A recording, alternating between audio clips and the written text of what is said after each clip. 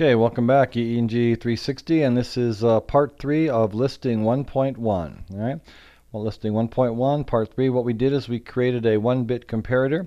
Entity describes what goes in, what comes out, input, output. Architecture tells what goes on inside, and we're doing an SOP implementation.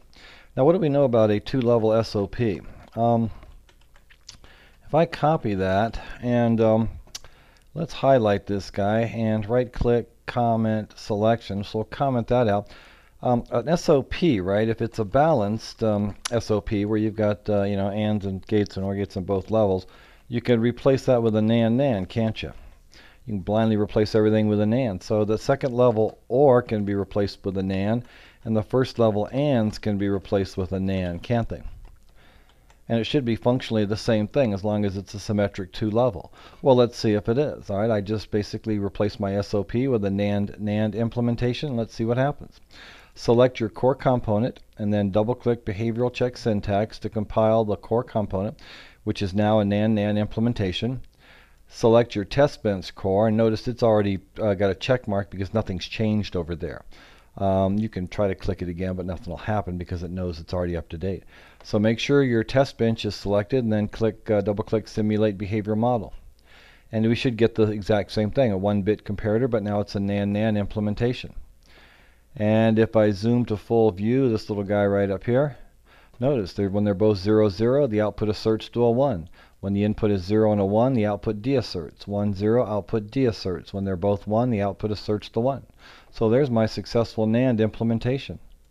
We can close that. Do you really want to exit the application? Yes, I do. Those are two different applications, the simulator and the ISE project design.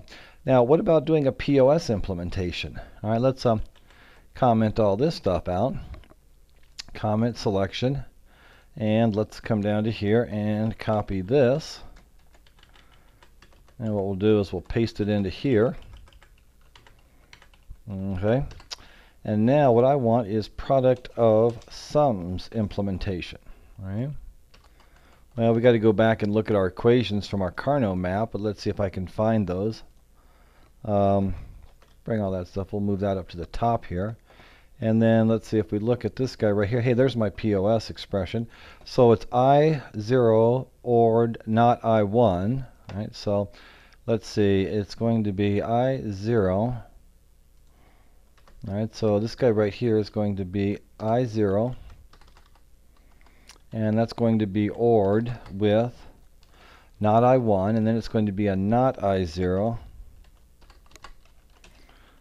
and that's going to be ORed with an I1, and then of course the second level of a POS is an AND gate, right? Because the POS is OR, a first level OR feeding a second level and I think that's right. I0 ORed with not I prime and not I1 and not I0 ORed with I1. Let's bring that expression back in here. Yeah, and there it is right there. I0 ORed with I1 prime, and then I0 prime ORed with I1, and then the two of those guys ANDed together. All right, that looks good. Well, let's select the core component, compile it. Oh, I want to save it. Yeah, I got to save it. And then select the test bench. It hasn't changed, so we don't need to compile. Notice our test bench file hasn't changed in any of this stuff. Make sure it's selected, and then double-click Simulate Behavioral Model. And see if we get a 1-bit comparator again. And this time it's an SOP implementation. Zoom to fit. There you go. 0, 0 gives me a 1. 0, 1 gives me a 0. 1, 0 gives me a 0. And then 1, 1 gives me a 1. Yep, there you go. We have a POS implementation of a 1-bit comparator. All right, let's take it a little bit further. Instead of a POS implementation, if it's a symmetric POS implementation, can't we blindly replace that guy with NOR gates? I do believe we can. So let's try that. Let's comment out that selection, and then let's just replace everything with a NOR gate. There's a NOR gate there. That OR becomes a NOR, and that OR becomes a NOR. Yeah, complete NOR. And then we need to select that component, recompile it, behavioral check syntax, and then select the test bench and double-click Simulate Behavioral Model. And there you go. Zoom to fit the full view, and there you go. 0, 0 asserts a 1 at the output. Their bits are equal. 0, 1, nope, output D asserts. 1, 0, output D asserts. And then when they're both 1, the output asserts. And there you go. So now we've implemented that 1-bit comparator 4 different ways. And thing to note, did we ever change the entity block? No, we never changed the entity block because that just describes what goes in, what comes out. Architecture block describes what goes on inside this component, and inside there we did 4 things. One, we did a SOP implementation, a NAND implementation, and a product to sum implementation. And now let's see, how can we get rid of this not command right here? How do you do not with a NOR? Can I do something like this? I wonder if this will work. I wonder if I can do I1. I'm screwing around right here. I1 NORed with I1, because if you do that, what is that, like a NOR you OR those? Okay, so that should give you that, right? Yeah. So if I come down to here and I do what I0, I change that to a NOR, then I truly have nothing but NORs, right? Because if you take something and NOR it with itself, what are you doing? You're ORing in complement, so you're complementing that guy. Yeah, let's see if that works.